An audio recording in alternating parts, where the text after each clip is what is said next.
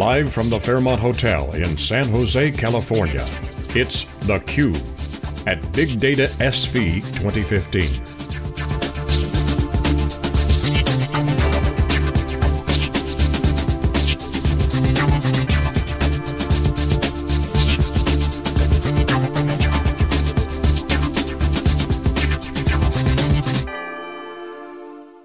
Welcome back, everyone. You are watching theCUBE, our flagship program. We go out to the events and extract the signal from the noise. We are live in Silicon Valley for the BigDataSV.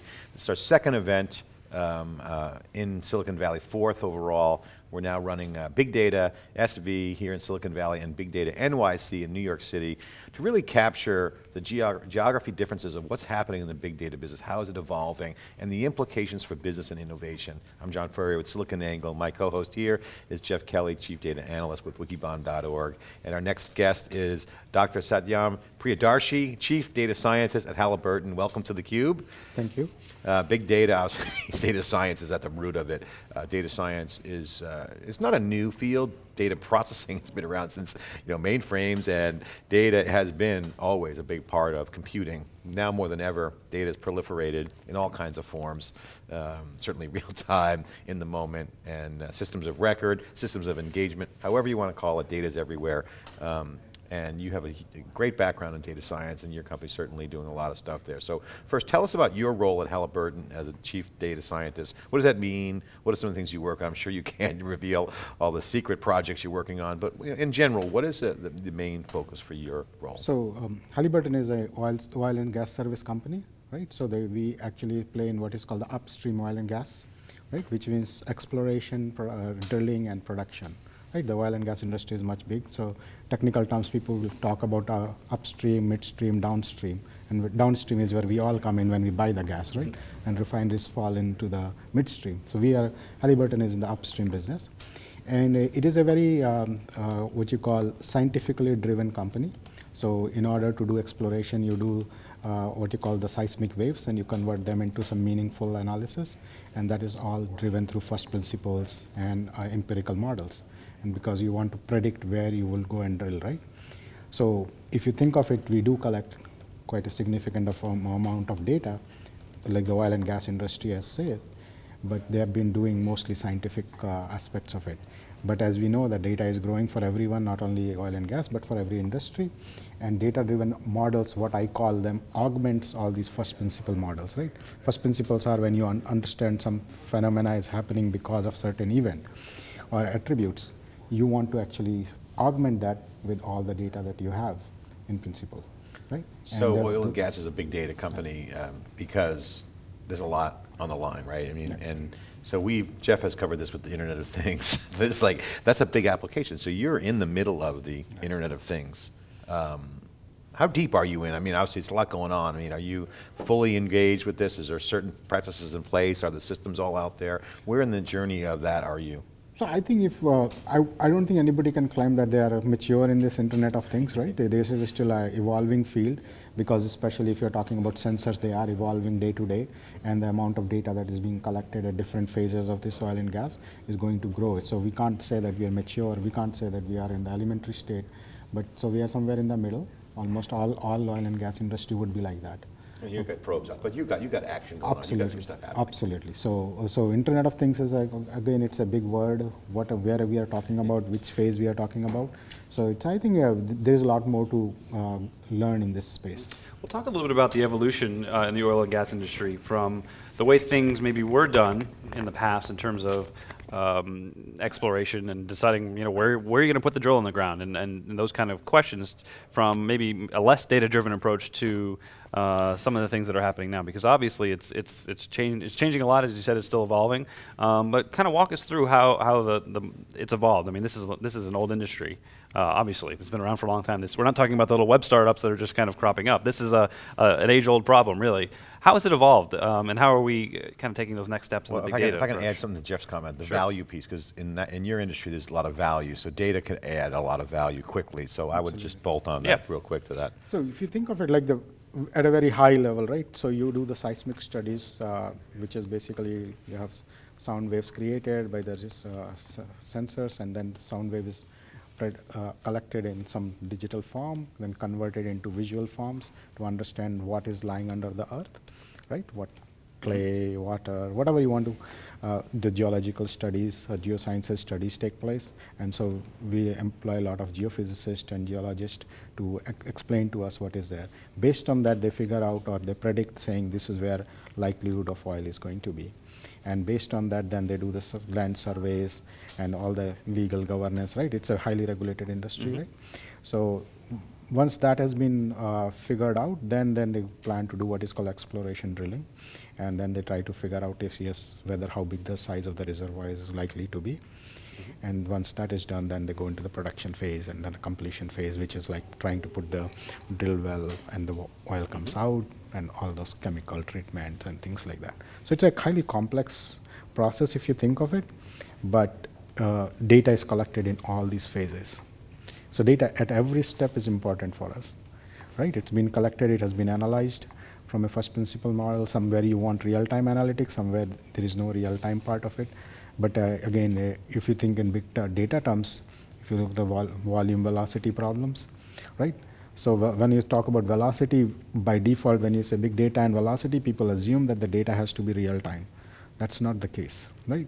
The data can come in real time, you may not have to analyze in real time, or data may not come in real time, but your predictive models will have to be done in real time. So it's a 2x2 matrix, as I say, right? Real time collection, real time analysis, right?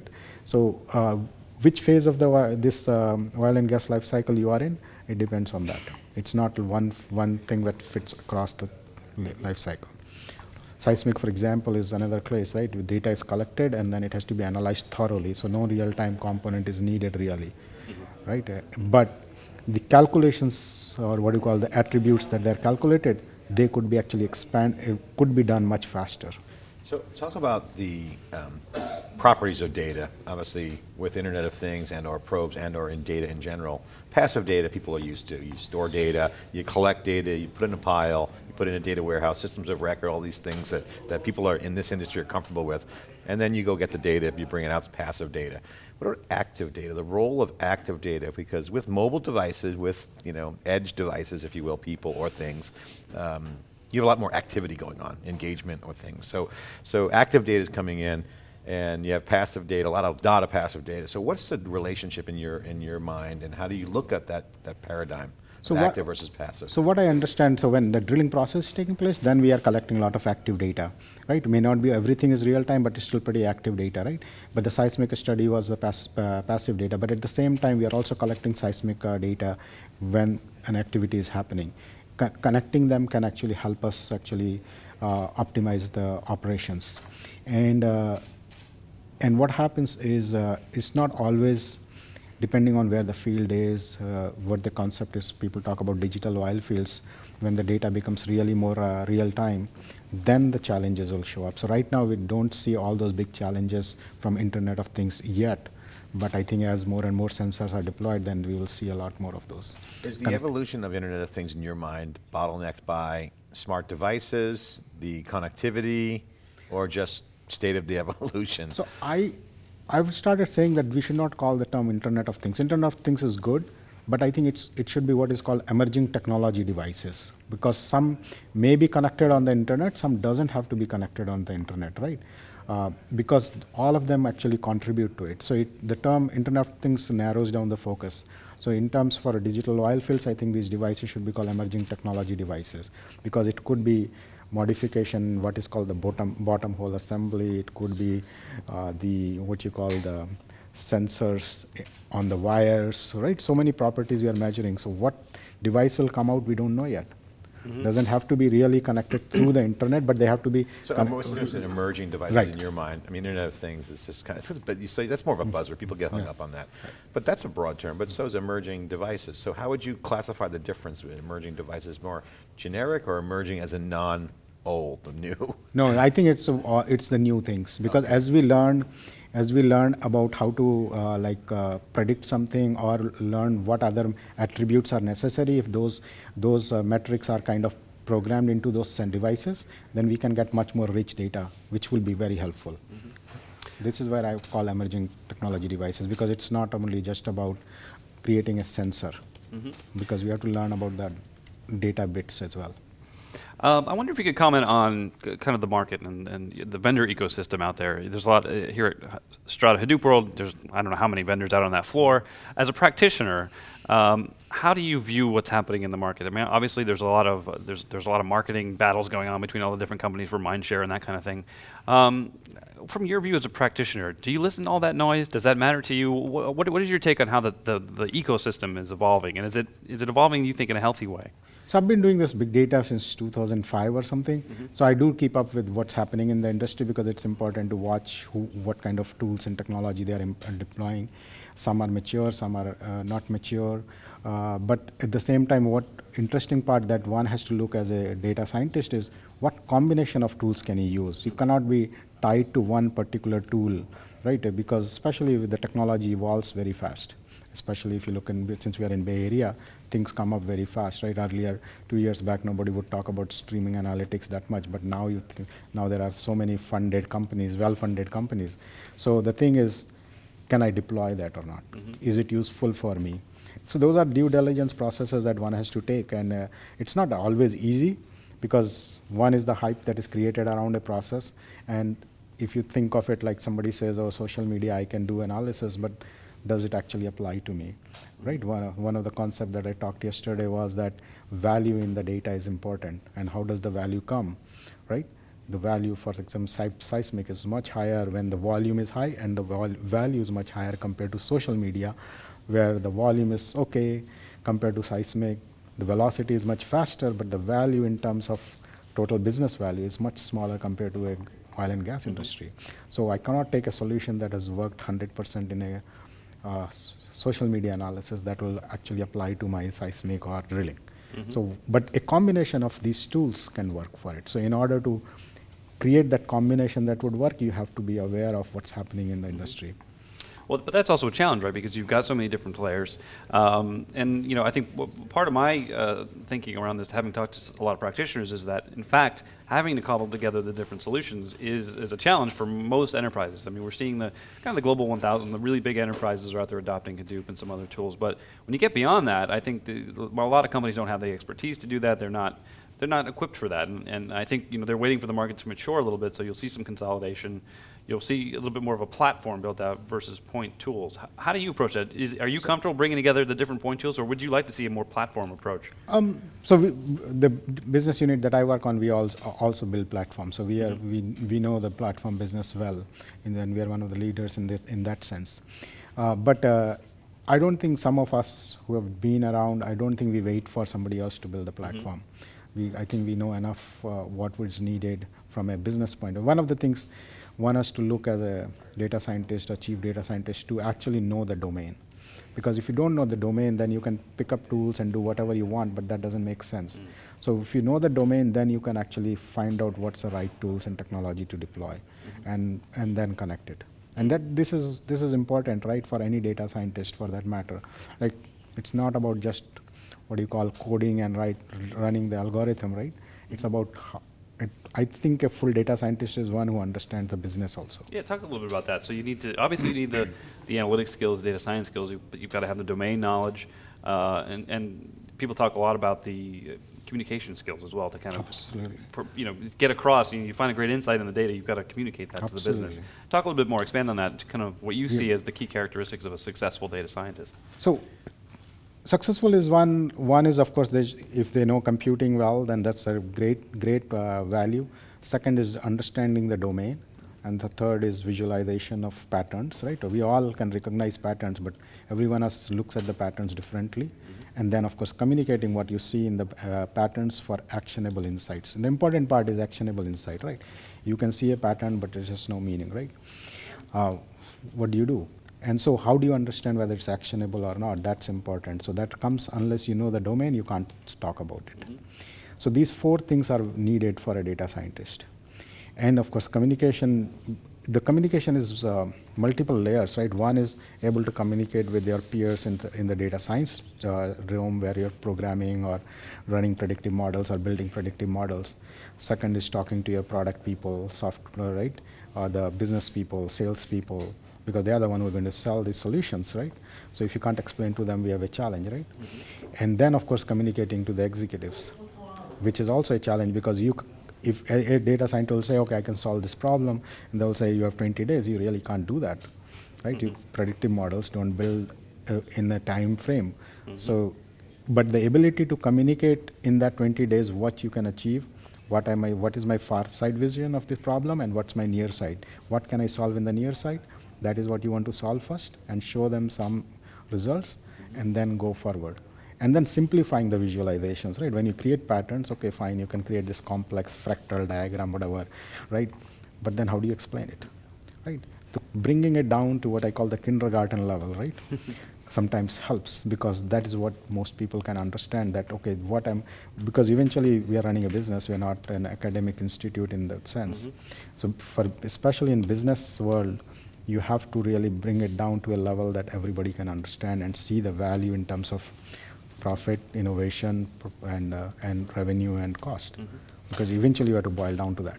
So that was a great description of what's required of a data scientist. But of course, we know there's a shortage of those types of people out there. What's your view on how we're going to expand that pool of data scientists? Is it a training issue, or do you have to come at it through real-world experience, or can you learn it in the classroom? I mean, what's the approach you think is going to be needed to really expand the pool of data scientists?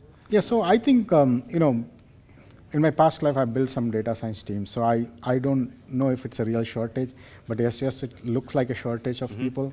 But I think a lot of people who have done PhDs and all, they can actually be very easily trained into being a data scientist, and given with the business knowledge. The other concept that I say is that complete data scientist could be 2 people or 3 people, right? A business person, a computer person, and a product, or whatever you want to call it. But those 3 people can combine, right? So take a team approach? Team approach, because that is very important. Otherwise, you can have a lot of people doing computing, right? And nowadays, if you know, like in Silicon Valley, there are so many companies will claim, okay, data science as a service, right? Or you can download this package and you can run it yourself, machine learning. Fine, you can learn machine learning, but what do you do with it? Right? So how do you scale that? So look, that's a good setup. Now, companies that need to scale that, what's the strategy there? What do you see as a best practice advice that you'd offer? So some of that, bringing some PhD level people, right, with you, and then bringing partnering with them, the people who have spent their career in business intelligence, for example, right? Some of these people have done a lot of analytics work, but they have been doing in sort of question has been given to them, they find the answers. You have to flip that model, saying, here are the answers, how do you ask the question, right? So it's a reverse order, basically. But that means you're forming the patterns and then saying, why do I see that? So you can go to the business guy or a product guy and ask them, I see this pattern in the data, can you explain to me? So a lot of business intelligence people could be actually converted into data scientists. Yeah, well, that's interesting, because I've noticed, if you look at LinkedIn, a lot of the people that were previously calling themselves business intelligence professionals changed that wording to data scientists, and I think it's definitely possible, but it's not as easy as just flipping real data scientists, right? I mean, so it's like, what do you call a data scientist? I mean, is there a test? Is there a...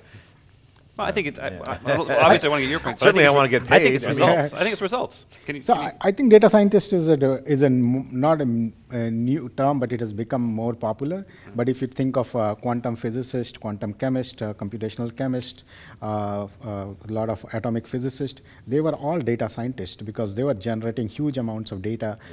My background happens to be quantum chemistry. I have a PhD in that, and we did a lot of data, and from there we were trying to predict whether a drug molecule is interacting with a protein. It's all about analyzing the data. We talk about visualizations. We were all looking at this structure of DNA, trying to figure out where this molecule will connect. So we were all data scientists, but we never used the word data scientist. We were called scientists, right? But nowadays people have just put this label on top of it called data scientist. Certainly you'll get a pay raise if you go from being a DB2 administrator to data scientist. Yeah. Certainly your pay just went up in your job security. So, but no, there's an element of hype around it. It's legit. There's data growth going on. Absolutely. There's levels of science. But certainly the mindset is needed in terms of knowing the answers and then asking the questions. Yeah. Right. That is certainly a flip side of it. Right, from a business intelligence to data science. It's interesting, the chemistry background looking at reactions, and that's a mindset that's really compatible with how data is, because there's a lot of fusion going on around interactions with different data sets now. Integration is a big part of it. So final question as we get down to our time here. What do you like in the market right now? As you look out in the landscape, you're here kicking the tires, you're here at the BigDataSV event looking around and looking at all the content at Strata conference and all the different startups that may or may not be around if they don't get sales, and there's some good technology tracks. What do you see and what do you like and what don't you like? Oh, that's a tough question. Trends, it could be anything. Like, so it I could think be that hype, it could be obviously Internet of Things. We know you don't like that. That we just talked about that. But what, in general, what are you liking? So What's I think getting you excited? the thing that is interesting is that yes, a lot of startups especially and some companies are trying to make it easier to use machine learning. Right, machine learning is nothing new. It was done in 1960s, so we're not doing anything special, right? But what it has enabled is leveraging all these open source technologies, which people or even organizations were not ready to it. So what Silicon Valley has done is this, bringing this open source technology, making this hard-looking science easy to use, is a great trend because it can benefit a lot of companies, right? Because one of the things— And compute is now available. and heavily, compute is available easily. You don't have to worry about buying servers and all. So it's making that layer very easy, right? As they call it, like starting a startup is not a problem. Technology is not the problem, right? It's the idea and then its execution is the problem, right? So that is a good part of it. Difficult part is that when these solutions are coming up, if you don't know the domain expertise or how do you apply, how do you interpret, then it looks like, oh, we are wasting so much energy. So understanding the real problem, but that coaching doesn't come from many of these so-called application or what I call TAPs, like technology, application, products, and solutions, right? These TAPs creators, that training doesn't come for the domain, right? They will pitch in their solution saying, oh, we do this fantastic algorithm and it can create this beautiful graphs, right? But then how do you interpret? You need the domain. Yeah, you need to integrate right? that and in. that education gap will be the problem. So you're excited about the technology growth, the opportunity, but yet there's a practical integration for solutions. Right. Products aren't necessarily solutions. Products are not solutions. So, absolutely. Okay, great. Dr. Satyam, thank you so much for coming on. We really appreciate your candid practitioner's perspective. We love to talk with folks actually implementing, and this is really the reality. It's where the rubber hits the road. That's where the value is created, and a lot of great opportunities. Thanks for coming on. We really appreciate it. We'll be right back. More with live coverage here in Silicon Valley after this short break.